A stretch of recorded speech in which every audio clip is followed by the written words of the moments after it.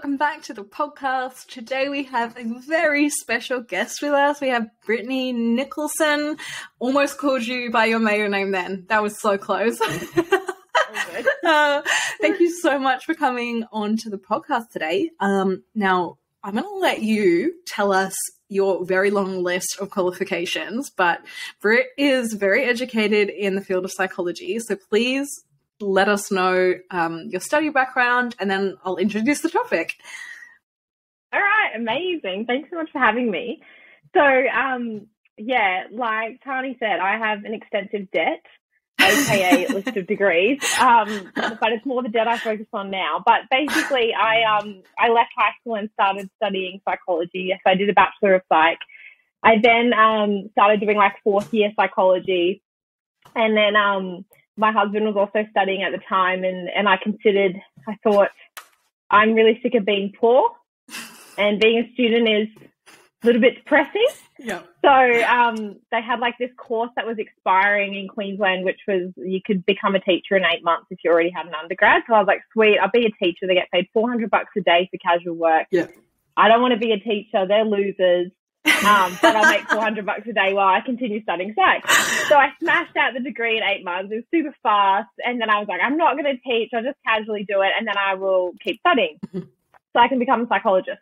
So I got offered this job at like a really esteemed school. And I was like, oh, okay, fine. I'll just do it for 1 year. I'll just be a psych teacher for 1 year. Yeah. And then I fell in love with it. And all this like pride that I had around teaching being lame and not smart was like completely abolished, and I like had a massive dissonance within myself, but loved it. Absolutely loved teaching psychology. I worked just with the year 10, 11 and 12 students, so just the seniors, and just fell in love with teaching psych. So I did that for a long time, and yes, I kept studying psychology while I was working. Because you're crazy. Because we're crazy. Yeah, because I was like, I'm going to do this, and then I just kept doing it. Anyway, so I did that for like a long time, and then I ended up just finishing my master's in school-based counselling so I can work specifically with adolescents. And that's what I'm doing now. So, yeah, like completely diverted me away from what I thought I wanted. But I'm glad I am where I am because I'm way happy. I would have probably been quite miserable in clinical practice just because it is quite isolating. And absolutely. Being, like, part of a team. Absolutely, So it's funny that, hey, like I sort of somewhat similar. I mean, I lecture now, and now I'm like freelancing educating. Because it is really fulfilling, you know. So I love it. Totally agree on that front. And like especially like I know you have a lot of international viewers, but the money in education, I'll just speak to Queensland, but it's quite similar across all Australian states, is like double to triple what you make. In like I'm on 6 figures now as a school counsellor. Incredible. And I work 40 weeks of the year. So it's like it's hard to say no to. I think you're right. Like a lot of my followers are from the United States. I think 70% of my following is from the United States, and then I've got people from all around, like lots from the UK, lots from Sweden, Norway, all sorts. And I know in the States, in some states of the United States, teachers definitely aren't super well paid. No. So that's something that we can brag about here in Australia. Our taxes, not so much, but our teachers get paid well. And we have great healthcare. So there's that too. Yeah. You just have to put up with some... move on over. Yeah, you just have to put up with some statewide flooding and the occasional cataclysmic wildfire. You know. That's all right. Get insurance and you'll be fine. Yeah. So thank you. That was awesome. So yeah, as you can tell, Britt is very well versed and studied, and I asked her if she'd like to come on the podcast and talk about the history of psychology. And then once we sort of established that, then kind of I didn't know how to explain it, but I was like, maybe we could like travel back in time and have a look at some like traumatic events and like see what people would have been dealing with psychologically. So that was my premise to Brittany. And so we're just going to blow and chat and we'll just see where we go. So I guess my first and probably most structured question is, give us the rundown. Where did psychology begin, the way that we study it today, and like all of that? Yeah, so this is it's interesting because psychology has gotten a bad rap as versus all other sciences. And this is definitely something that I dealt with in the staff room with all the chemistry and physics stuff, and they were all like, "You're just a pity science. You're not real." Like the term pseudoscience gets thrown around, and I think like when you review the history of psychology, like I understand. Gotcha. So like, when we look at like ancient, because I know you guys love history, when you look at like ancient Greeks, we look at like at your key philosophers, and you look at like your Aristotle and your Descartes.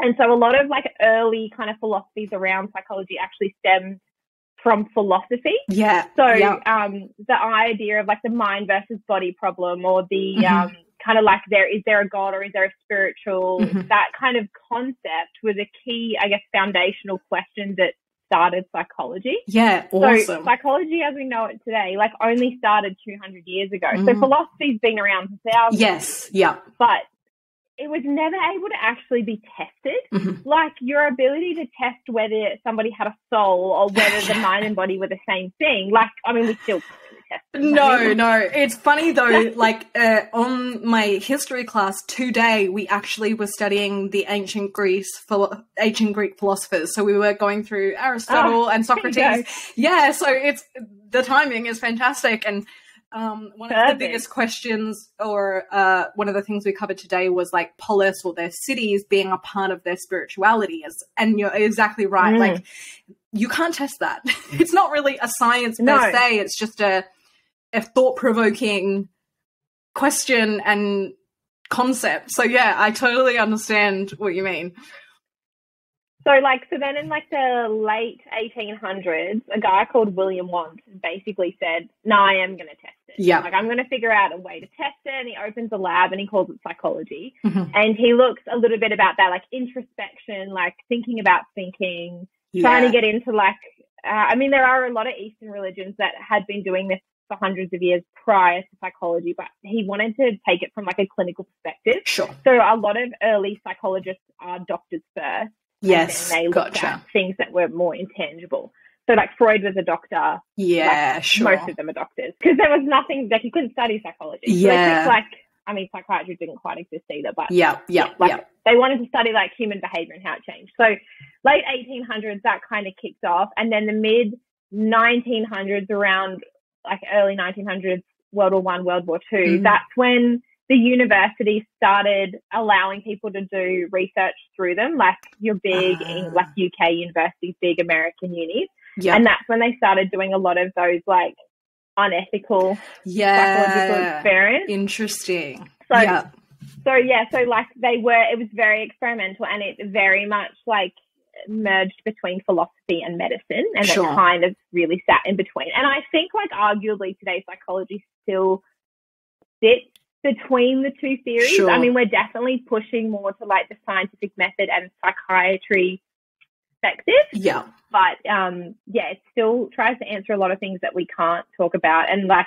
it just depends what school of thought you want. But basically like late 1800s, let's figure out why we are the way we are. And then to today, which is, what can I measure? What can I test? What can I assess? What can I do in a lab? Yeah. And if you can't do those things, it kind of is like, we won't touch it. Yeah, so interesting. It's interesting as well, like you mentioned, and I want to give voice to, like you said, like non-Western traditions have been doing this and have concept of the soul and the spirit for so many hundreds of years. And then, it is interesting that World War I and World War II gave that opportunity. Like maybe not in the most ethical way possible. Well, actually, no. Like some of those experiments were insane. Like, and then really insane. Yeah. So did Freud come prior to? Oh, are you still there? Yeah. Sorry, my camera's just switched off. Your camera. Okay, all good. So did Freud come before or after the wars? So he was early 1900s, so he was kind of involved, but he had quite a long career. And I was like just looking up before, because I remember reading some early stuff about Freud. I don't know, the universities really hate on Freud, but the more that I'm in practice, like learning about psychoanalytics, the more I respect what he did. But basically Freud really wanted to be famous. Okay. Really wanted to. Like, I remember reading his memoirs and he's like, I want to do something big. Like, I want to win a Nobel Prize. Yeah, right. And so he was like really keen. And I remember the first one of the big studies that he did is he like wanted to extract like an insane amount of sperm from eels. I don't really remember why he did it, but like I'm talking like thousands of sperm from like hundreds of eels, and he wanted to see like what he could find out about it. So he just was picking like really like bizarre stuff. Was, like, okay. He wanted to pick like really weird stuff, and he kind of like was the original father of clickbait. Then, like, if I do weird, then it will be wonderful. 100%. And in like the early 1900s, people were like, sex that shall never be spoken of. Yeah, yeah. Very like controversial. Yeah. But he didn't make it with the eels. Like, no. I don't know why, but like people just weren't super interested in eel sperm. No. So I can understand why. Oh, what a waste of time. I know. Yeah, and like not cute work either. Like, what a waste of time. Couldn't be easy. No. He like hand dissected them all. Oh gosh. Anyway, past eels. Freud. So then he got given a lot of women that had what was called at the time hysteria. Sure. So yes. Okay, let's talk about this. Yeah. So like what I would probably think it is today. Yeah. Where some of his clients might be like people that are experiencing like manic episodes, like something with like maybe bipolar. Yeah. People that are experiencing just generalized psychosis. Sure. Also women that were just quite erratic. Yeah, like, okay. May not even be diagnosable yet, but their husbands are like, they're not conforming to the kitchen. Yeah, absolutely. I read this like meme, I think I posted on my Instagram, and it was like, women in the 1800s have 4 babies and 0 orgasms in 4 years. Wonder why they're hysteric. Yeah. So they just like have this broad overarching term for hysteria. Yeah, sure. And like we even have things like post-birth psychosis and things like that we know about now. And there's like a lot that happens to a woman's body. Yeah. I don't know why the men never got this, but the women specifically were hysterical. Yeah. So their husbands would send them to Freud to get treated, right? Because he's a doctor. Yeah. And what he found is that talk therapy or just literally listening to the woman actually helps them a lot. Surprise. Wow. What a concept. Stay away from the sperm and start talking. Yeah. Just listening actually helps. Psychotic. That's so funny.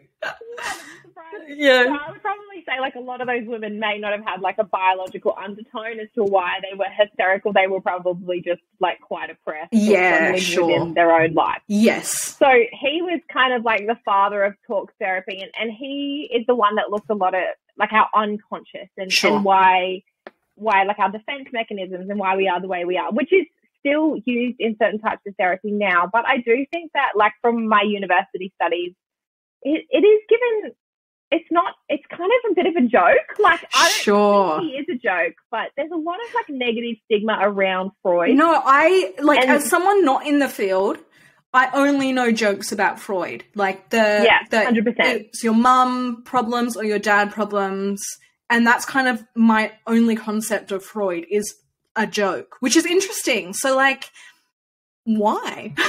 Why is that? I think it's because, and this is where I think psychology gets that bad name, because most people only know Freud, right? Yeah. Like, he's like, I don't know, he's the clickbait king. Yeah. So everyone knows Freud, and he was really interested in like our psychoanalytical theory, so things beyond the consciousness. So, like, I've seen a diagram, and it's like an iceberg. Sure. And then there's like your water level and the below. And basically like what most clinicians will work out now is like your above the surface stuff. Like why are you feeling stressed? Why are you feeling anxious?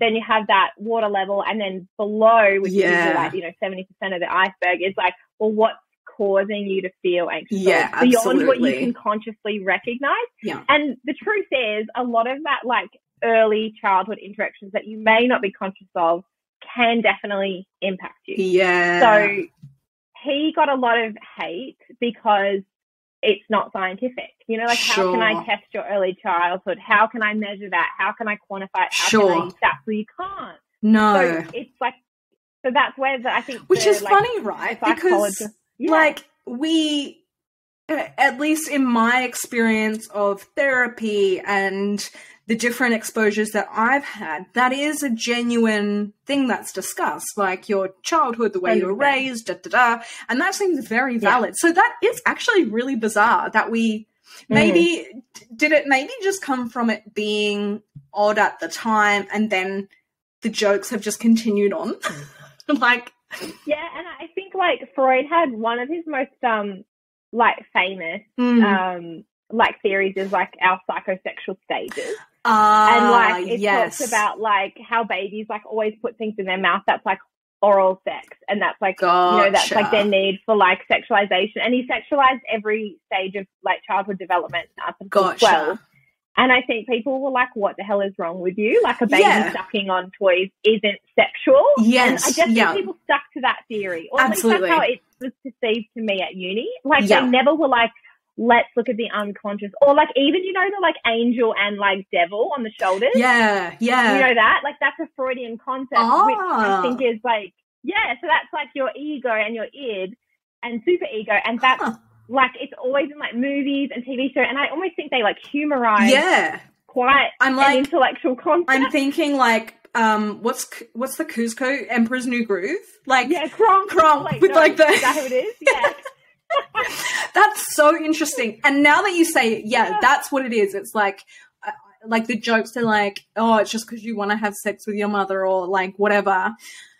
But that's, like, super fascinating. That's... Maybe his more polarizing stuff has become laughable, and so then he's, like, discredited as, like... But, like, in reality, then his ideas really are the basis of where we kind of began. Yeah, I would say, like, even though there were researchers before him, no one kind of made psychology as well known as him. Yeah, gotcha. There's a reason you know who he is and you don't know who William Wundt is. Oh, 100%. Like, well, that's it, right? That's why. Yeah, that's super interesting. So from Freud, then where are we going from there? So then that's when a lot of universities started recognizing it as, like, a subject area. So that's when you start going to a lot of those unethical studies. So a big psychology growth period was post-World War II. So a lot of soldiers and families were obviously experiencing a lot of psychological distress, potentially trauma, PTSD, all things that we would be like, oh, duh, like, of course that's what you're facing now. Yeah. But they didn't have, like, a diagnostic manual. They didn't necessarily, like, could categorize symptoms. They didn't have any form of treatment. And they couldn't necessarily explain some of the, like, immoral actions that happened in the war either. Sure. So a lot of researchers were like, okay, this is, like, such a good, like, let's explore this, you know, like, world event, things you've done that you would never normally do, like, why are people doing them? So, like, my favorite ever study was done in, like, 1963 by a guy called Stanley Milgram. And it was right after the Nazi, like, war trials were done. So obviously, like, they committed horrendous crimes and they needed to be, like, punished, basically. Yeah. Was how the world saw it. Yeah. So they went to court and, like, all the people that were still alive, they were like, why did you kill, you know, thousands and thousands of people? Why did you do all these, like, horrendous crimes? And they said, oh, well, because we were told to. You know, like, you can't blame me. I was just following orders. Yeah. I was just doing what I was told to do. My family was being threatened, or I was doing it for Germany. Whatever, right? They all have, like, these justifications of basically placing blame onto somebody else. Yeah, okay. And the court was basically like, well, that's bull. Yeah, like, it's complete trash. You're going to prison or you're getting killed, whatever. Like, the court was like, no, not having it. To borrow this. Yeah. You're done. Yeah. So they all got prosecuted, but this Stanley Milgram guy was like, but what happens if that's the truth? Sure. Like, what happens if that is the real reason? So what he did, I can't remember the uni. It was like Oxford or Stanford or something like that. Yeah. He, only really men were at uni at the time. So he just had, like, an ad and he was like, come do an experiment. It's a learning experiment. I'll pay you, like, I don't know, it was like £5 or something at the time. Yeah. Like, nothing. Massive. Yeah. And he recruited all these, like, white males. They're like 35-ish, and he did a study. So what he did is he said, we're going to do a learning experiment. We want to see if punishment is an effective way for them to learn. So the whole study was a facade, but they didn't know that. So basically the gist of it is, like, the participant that comes in sits in front of a like a one-way glass thing, like you see in those, like, FBI movies. So they're looking at somebody in another room who's strapped up to like electrical pads. Yeah. Like some, yeah, okay.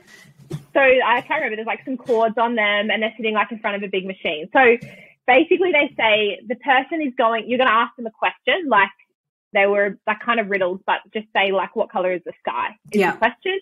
If the person gets it wrong, you hit the button and that will give them 15 volts of electricity. Sure. Then if they get it right, you don't zap them and you just keep going consistently. Now, the trick with the experiment is every 15 volts would be added. So it'd be 15, 30, 45, 60 until it got to 300 volts. And I remember when I was teaching this at class, in like the class, I was like, what does that mean? Like, I don't know what 300 volts means. So I think I looked it up and it was something like 150 volts is like a knife in a toaster. Wow. Something like 200 volts is like an electric fence. And 300 volts is like you're dead. So like anywhere from like 260 volts to 300, you're dead. You're dead, So these guys would have had like a decent understanding of electricity. Sure. Like this is like the 60s. Like most people are pretty hands-on. Yeah. So anyway, so they asked them like a series of questions and you can watch the footage. It's pretty distressing. Wow. But basically, the person that was on the other side getting like zapped would like scream and be really distressed. And basically there was a guy in the lab coat standing next to the person shocking. Yeah. And if they were like, look, I don't want to do this anymore. Like, I don't want to do it. They'd be like, you need to continue. You need to keep going. It's really important for the experiment. Yeah. And I think it was 63% of people went to 300 volts. Wow. So if the person actually was shocked up, it was like an actor, but if they actually were shocked up, 63% of people would have killed a random person because they were told to, because they were asked to. Seriously, that is 100%. And these are like white American middle class families that can afford to go to uni. Like they're not. We're talking like the average population here. Man, that's and they all did it. And when asked like, why did you do it? They said, well, because you told me to. Far and it's out. Like, and so then, you look at like these awful things that have been done, and and so that is insane, isn't it? It's so. And then they replicated it in like the 80s or 90s at Melbourne Uni, and they found like the same result. Seriously, that's fascinating. Like, what? That is. And everyone was like so traumatized after it, and Gosh. Yeah, well, you shouldn't have electrocuted them, should you? Yeah, that is so fascinating. I have 1,000 questions. It's like my favorite study. Yeah, wow, that speaks so much to, like, I think it's so easy, and coming back to like a historical point of view, I always kind of come and say it's so easy for us to pick on the past. It's so easy for us to be like, oh, well, you shouldn't have done that, and obviously not justifying whatsoever the stuff that happened in World War II because it was a war crime, like for good, like 100%. But in saying that, like I can imagine the people potentially really did believe, but I was just told to do it. Like, it's kind of, and it's very contemporary because I'm seeing. I don't know about you if you've spent much time on social media recently, but we're watching like young troops being told. Go into the Ukraine, and then when they're like crying, when these, fully grown citizens that have taken up arms are like, why are you here? It's just like, I was just ordered to come here, It's like actually so relevant to our modern day. That like genuinely makes me terrified because what do we do every day that we've just been told to do? Oh, and it's like, the more that I understand psychology, the more I just like am not surprised by anything. Like, that's like, so even, interesting. And the thing is as well, like even with like contemporary, like with the poor Russians and Ukrainians at the moment, it's like they are actually genuinely threatened. Yeah. Like they don't really have a choice. No. You know what I mean? Like they don't really have a choice. And in a lot of ways, like I can't blame them either because like it's either you or them. And I think like when you look at people that do stand up, and it's always the anomaly, like the statistics on how often you'll stand up against a group, you have such like respect and they have such courage. Yes. Because as much as you want to sit there and think I would be that one, Statistically you wouldn't be. And what is really that theory? What is it? Is it herd immunity? What is that theory called? Is it herd? Oh, it's just herd mentality, isn't it? Where you're like the literal 99% of people will just go with whatever the group is saying because it's uncomfortable. Even if they know it's wrong. Yes. And this is a great, like they did a line experiment. This is so simple but so powerful, where they had like all actors bar one person. Mm-hmm. And they showed people 3 lines, like line, line, line. Yeah. And they said, which is the shortest line or which is the longest line? Like super easy. Like we're not even like, oh, it's a 2 meals. It was like very obviously that's the line. Yeah. And they like had the legit participant at the end of the table, and then like the other 5 people would be like A, and it was like B. Yeah. And then that person would be like, huh? What? Like it's definitely B. But they would say A. Interesting. Because they were like, well, the rest of the group is doing it. And like, if you're willing to change your morals on something with your eyeballs that you can see, let's add the complexities of like fear, anxiety, pressure, like your background, your past trauma, your that is so fascinating and explains so much. Like, you know, like I said, you can pick on history, but it's like, and we all want to believe that we would be the hero or heroine. But like, that's so interesting that statistically probably not. I think, and we're more likely to protect the group than we are ourselves. That's interesting. More likely to protect the group than ourselves. That's fascinating. It's a safety in group, and it's like you just create so much dissonance. Like, interesting. It's just we are not as moral and as brave as we'd like to think we are, and obviously not as individualistic as we. Like, I know in many cultures throughout the world, we work in these interdependent villages, basically. And I know in the West, we've really attempted to isolate ourselves, you know, even just something as simple as having children. You know, back in maybe a village or like a simpler society or a non-Western society, you have that the grandmother helps the mother, helps the daughter, helps the granddaughter, right? Or, you know, their male equivalent. And we've stepped so much outside of that I suppose enter the Freudian period where you've got hysteria in all these women, right? Yeah. I was going to ask, damn, the question was really good too. It's gone. So heading back to the not so lovely unethical studies, I don't know if you know this study, and I'm not sure if it's a lie, but I would like your input.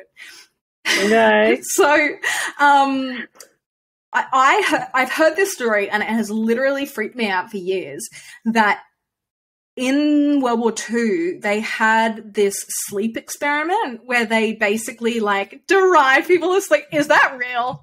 Is that real? Yeah, and they like ripped each other's bodies apart. Yeah, and took out their organs and stuff. Yeah, it's not true. Okay, good. Thank freaking goodness. And being like, I remember seeing this creepy ass video. Yes. I wonder if, and I was like really creepy. I wonder if actually maybe. Because I remember seeing the same thing. And fun fact, everyone, me and Brittany grew up together. So I wonder if maybe that's why we both have seen this one thing. But yeah, that has scared me for years. I just had to clear it up quickly. Do not. Yeah, no, I was like really creeped out by it. But they did do legit sleep studies in like, oh, damn, I don't know if all my dates are right. Like, guys can hate me in the comments if I'm wrong. But I think it was like the 80s or 90s. Yeah. And this guy, he was like a DJ, like a, you know, an old school DJ, but he was on like a radio show and he wanted to raise money for something. Yeah. So he said he was going to go like, I think it was like on a a few sleep weeks without streak. sleep. Oh my goodness. And he did it. Like, I actually don't know how he physically did it, but he did. It's like the world record of oh my not gosh. Sleep. And he like lost his mind. Yeah, wow. Like permanently. So he had like a really successful, like it's like just, he snapped. He snapped, He had like a marriage, he had kids, he was like really successful. And then afterwards, he became like really aggressive. His like marriage broke down. He like couldn't see his kids anymore. Like it permanently screwed him up. But that's the only sleep study that's actually legit. Okay, good. I just like, as you were talking, I've never heard of him. He did go like loopy during the time. Like he was, like delirious, dissociating and 100%, but he didn't like rip out his own organs. Yes, okay, because that was like, as you were talking about the Germany study, I was like, I was like, the sleep study that haunted me as a young child.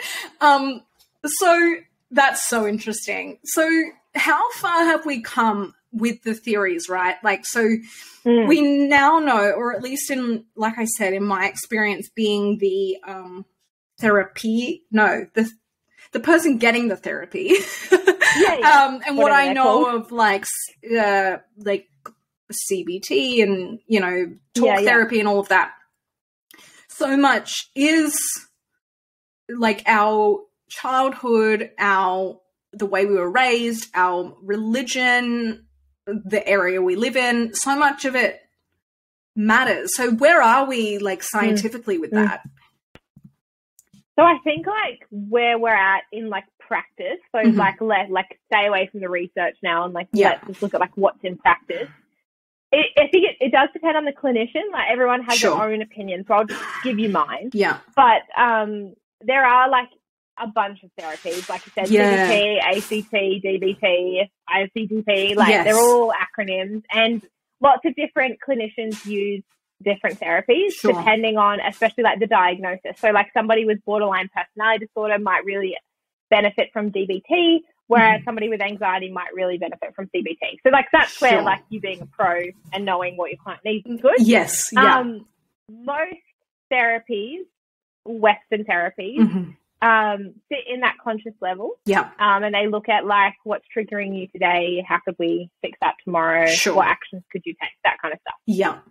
There are a few psychoanalytical theories which look at the unconscious. In like Queensland, Gold Coast specifically, I know of maybe 2 practices that do that.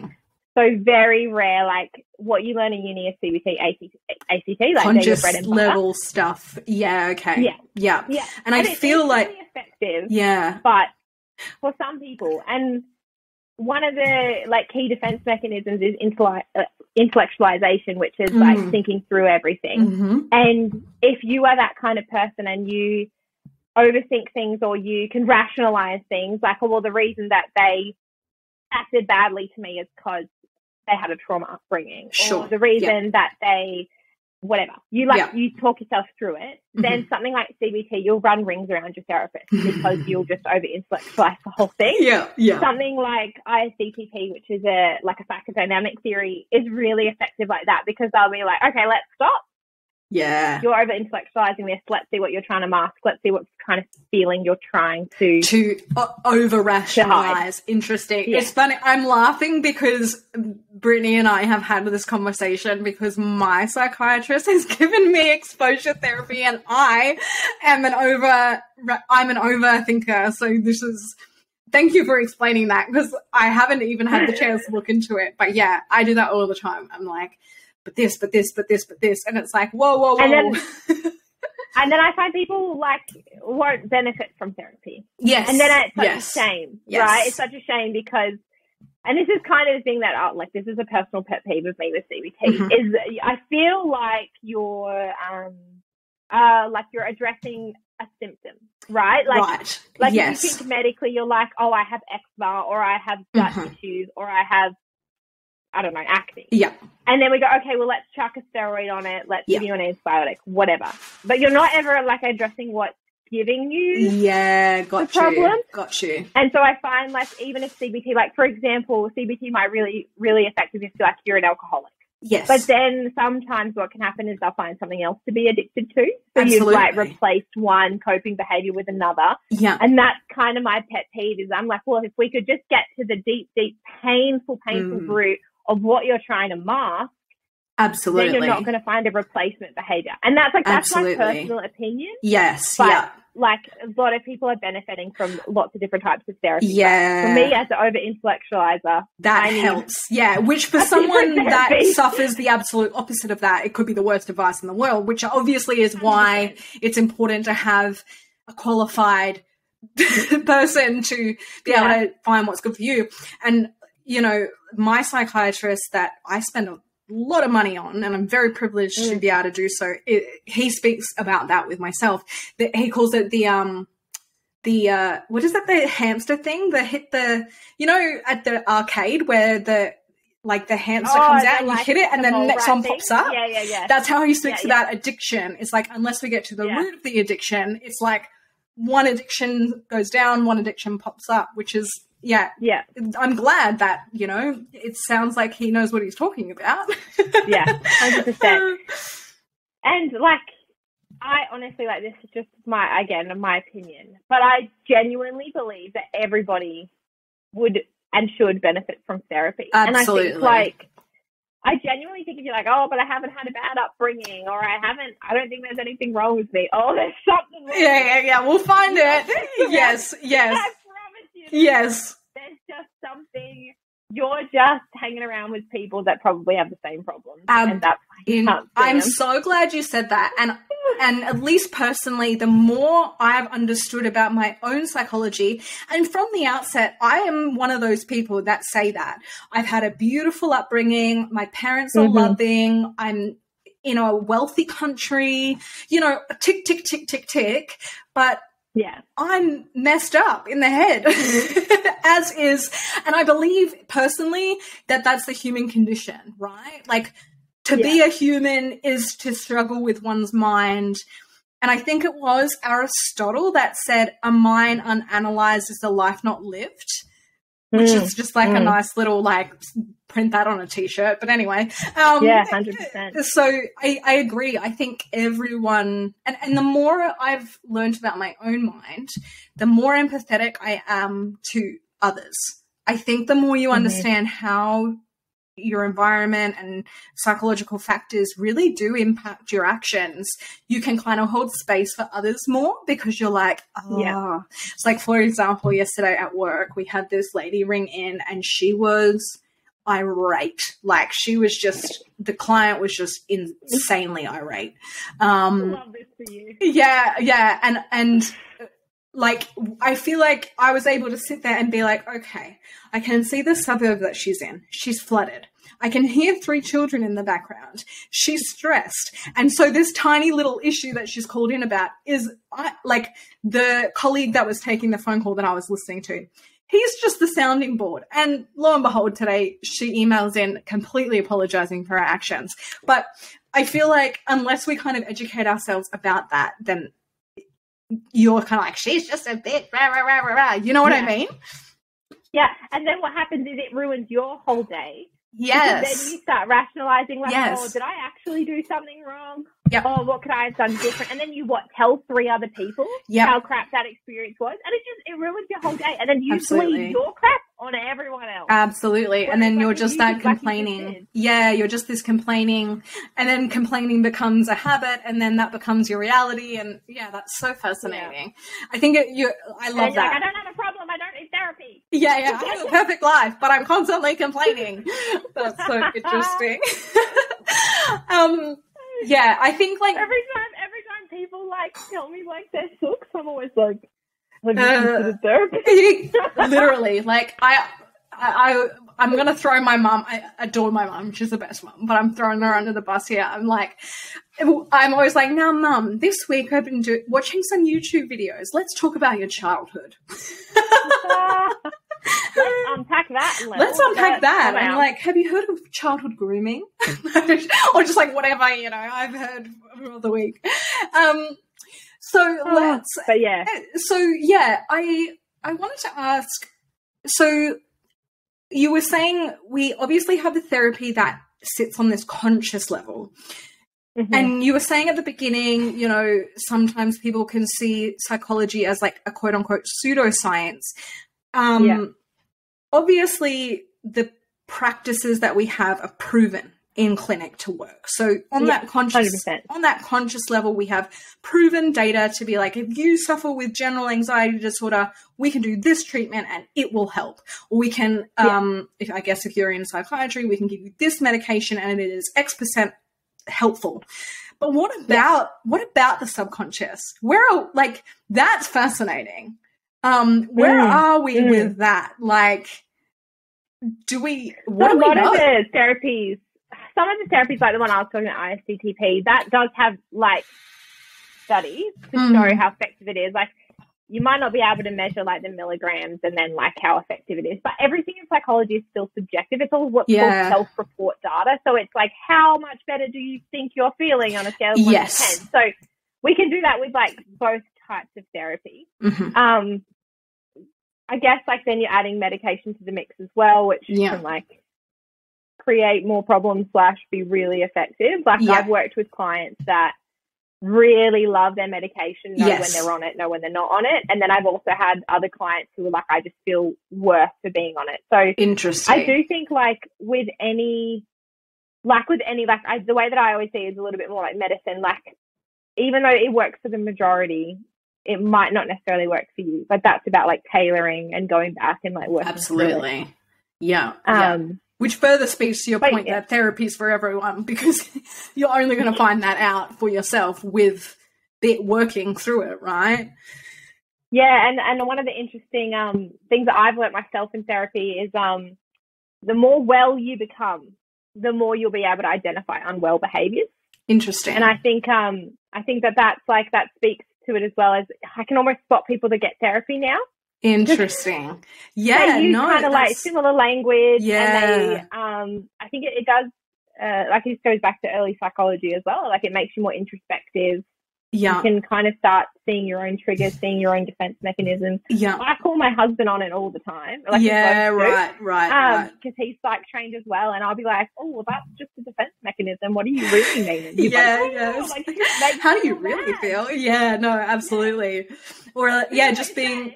Yeah, absolutely. Or like, why are you upset about this simple thing? Is something deeper going on? Like, yeah, and then he's like, and you never want to unpack it because it hurts. And this is like the overarching thing is like, we create defense mechanisms to protect ourselves from feeling an emotion. So like, an emotion might be sadness or anger. But I think this is something, this is like just what I've been really interested in recently is it's almost like there becomes a point, and this is because I work with adolescents, somewhere around year 8 or 9, which is 14 to 15, that feelings becomes a bad thing. So like when you like are with a toddler, right, or a baby, and they cry and go, oh, like you're hurting, let me help you. Or a little kid slips and grazes their knee, oh, you're hurting. Or they're having a really crappy day and they're like, oh, I feel really sad. Like, it's okay to feel sad, like that. Yes. And then I find there's somewhere in early teens that we go, you're weak if you're crying. Why are you being angry? You don't have control over your feelings. Like somehow not feeling makes us better. Yeah. And I've noticed, like, working with young kids who are 12, 13, they'll come in crying, she didn't invite me to her sleepover. I'm really sad. Yeah. You ask a 20-year-old, why are you upset at Tani? Yeah. Oh, she's just a bitch. Yeah, you can't say, I feel sad because she did I feel left out. My feelings. Yeah. That's so interesting. 100%. So we start like layering and layering and layering, and then by the time we're in adulthood, we can't even recognize what we feel anymore. Yeah, like we become numb to our own feelings. We're just like, we just throw that back onto the person, or they're just incompetent at work. Yes, or, yes. I hate them. I don't want them in my life anymore. But it's like, what are you actually feeling? And I think like that's something like that I'm trying to be a bit more conscious of, because working with little kids, they're so good at it. And somewhere in our teen years, we're told it's not okay to feel anymore, and that's where I think a lot of the problems start. Fascinating. That is so interesting. In one of the psychological models that I've found really helpful, you literally go through this 2-week course of like learning vocabulary of how to express what you're feeling, right? And it legitimately, you have these new words and you're like, oh, this feeling, I did not realize that's what it was. I just thought I was anxious. Like that was the one word that I had, and then it's like you anxious actually or angry. Anxious like or angry. feelings. Yeah, exactly. Yeah. Oh, I just don't know. I don't know. And then, really learning that vocabulary again. It's like, okay, no, I'm actually just excited or I'm nervous about this particular. Yeah. So that's super fascinating that switch happens. And do you think that is just cultural? Do you think it's just because we learn like, oh, don't cry in public because people will do whatever? I think you're weak, or is that like a cultural thing, do you think? Or I know that it happens cross-culturally. Like okay. Like I don't know of one culture where they're really like okay with their feelings. Yeah. But I 100% think it's because of our culture. Yeah, I 100% think it's our upbringing. And like one of the other things that I think is pretty powerful is to be able to recognize what physiological changes are occurring when you're feeling that emotion. Sure. So like anxiety will be like you're sick in the stomach, sweaty palms, palpitations. But like we just go, oh, like we just like, oh, it's just too much. And we don't feel it. Or sad is like you feel like it's like coming up and like you like like it's filling you up. But we just go, oh, don't feel that. But it's like we are having a physiological response. It's genuinely happening, and us suppressing it is making us sick. Something that I've heard is that the worst thing you can feel is a feeling. And like we are so afraid of feeling that we cause ourselves so much pain, when in reality, if we just felt sad for those few moments, like sometimes crying and being sad feels really good. Like, I don't know. Yeah. I've watched sad movies and read sad books, and I'm like sitting there weeping, and I'm like, it's almost pleasurable to be sad. So like, but we avoid being sad so much. If we just felt it, then we would like so much suffering would go out the window. But I mean, but even if you just think about like sad movies when they like dramatize, the girl eating ice cream and crying. Yeah, she's weak. She's broken. Yes. She's not the hero of the story. Yes. Like, when are we ever celebrating that? Yeah. Like, that's what I do with my clients. I'm like, that's awesome that you're feeling sad. Yeah, I'm so beautiful. glad that you can recognize that. Like, and do we do it with our kids, or we just go, shh, it's all right. It's all right. Stop crying. Cry. Yeah. We do Seriously. it. We do. That's so fascinating. We don't sit in the feeling with them. I'm going to sit here with you while you cry. Do you think, like, obviously you're very in touch with the current teens, like, with your work. Do you think that's changing? Because I notice, like, obviously we're both on TikTok, and like, that's a younger audience. And I notice that sort of my generation, our generation down, there seems to be so much more, I don't know, it seems like there's so much more understanding of like these basic principles. Do you think there's that change in the younger generation, or is not quite yet? I think they're more educated as a whole. Like, they're very aware of diagnosis. A lot of them are already in therapy. A lot of them might already be medicated. They're very aware of the process. Sure. Do I think that they're better at identifying triggers and defense mechanisms? No. Yeah, but how could they be if most people don't know that?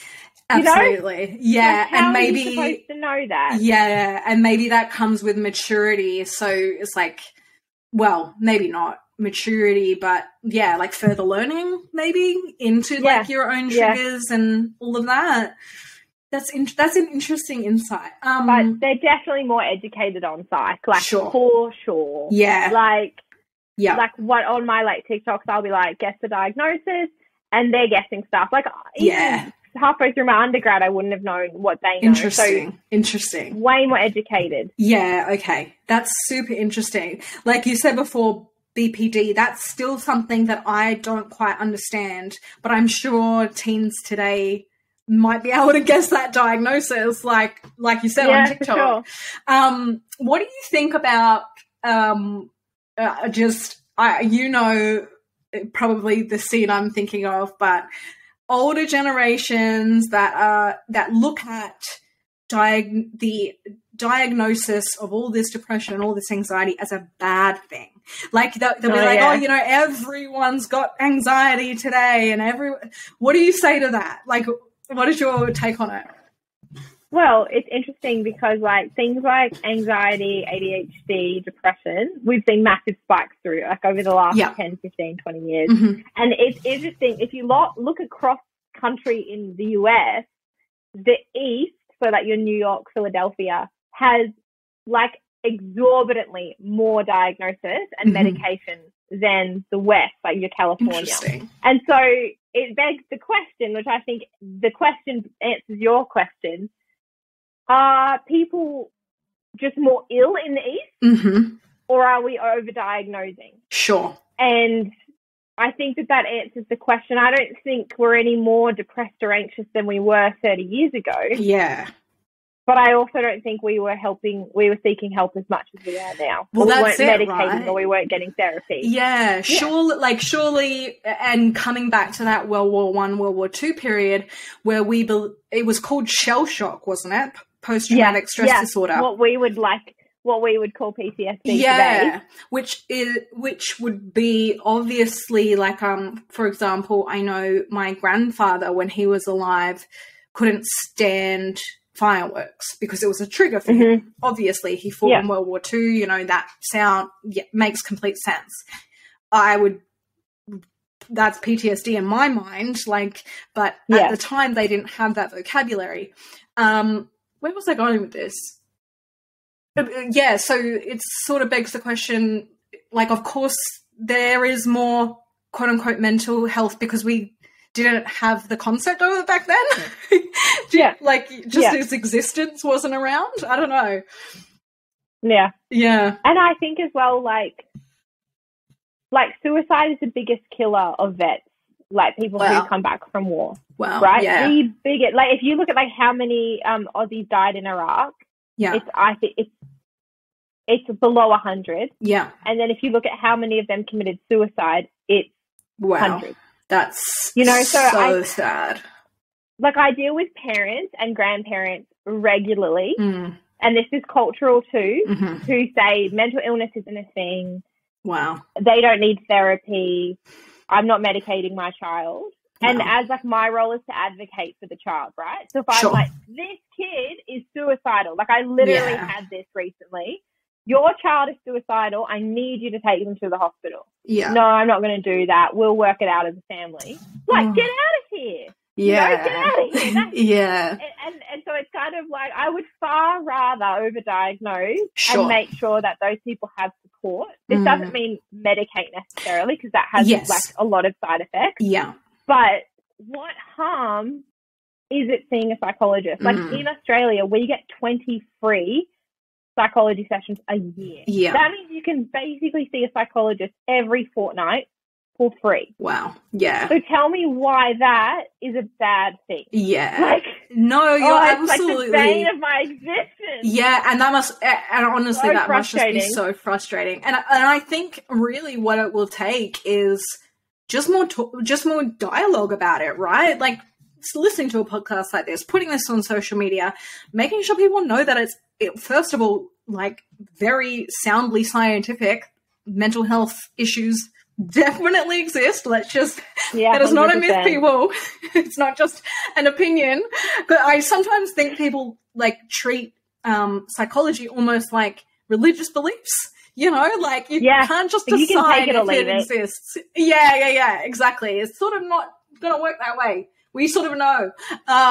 That's funny. And also very serious. I think if anything like gets taken away from today's podcast, everyone deserves therapy, right? Like, like we're blessed, really blessed here in Australia to have free healthcare, so it is more accessible to people. My audience aren't all in Australia, and that breaks my heart that people may not have access to that.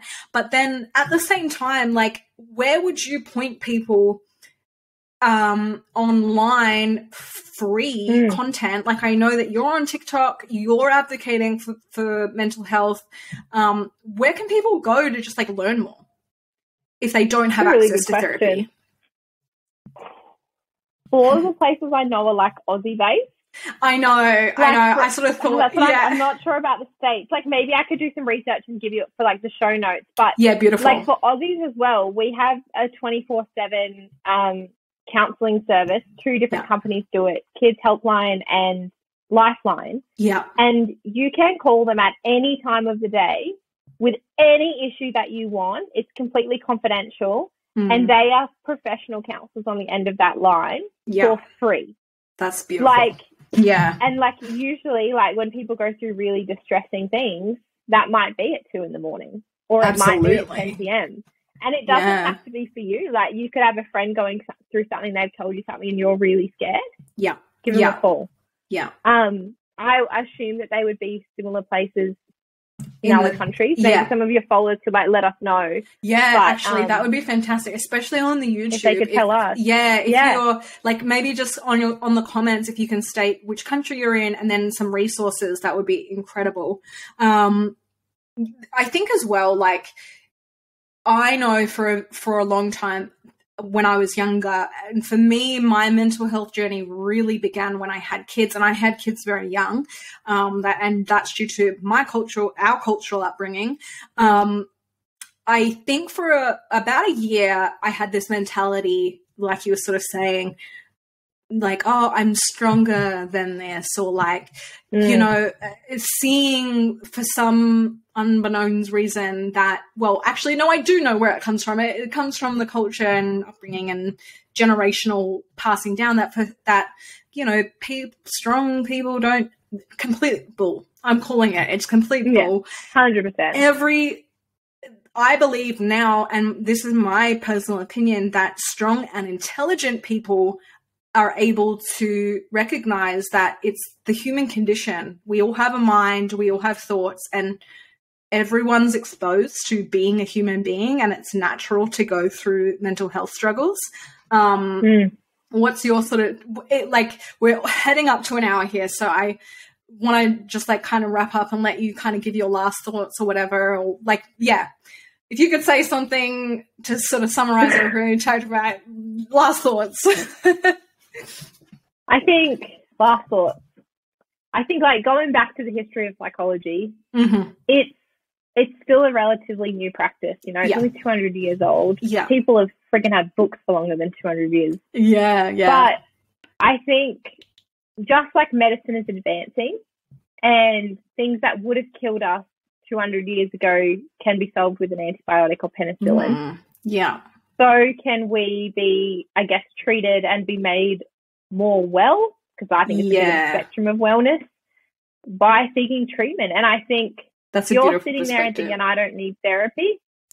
That's a defense mechanism. Yes. And my question, I guess, for your followers is, why are you resistant? Yeah. And that's, I guess, something to explore introspectively. Yeah. And I'd probably bet you all $100 your parents are probably resistant to therapy too. Yeah. And that's on Freud. That's beautiful. Thank you so much. That was beautiful. I will probably get you back on. What's your TikTok handle again? Psych with Britt? Britt. Cool. Okay. Well, I'll obviously have all of Brittany's socials tagged in here. You can follow her on TikTok and Instagram. Yeah. Very little, but it's there. Yeah. No, I've been loving your psychology stuff on TikTok recently. So yeah, go support the TikTok. We love TikTok. Thanks. And I will likely be requesting more time off you, if you don't mind. I'd love to get you back here. And thank you so much. I absolutely loved today. No, thank you for having me. Thanks so much. Thanks. See ya.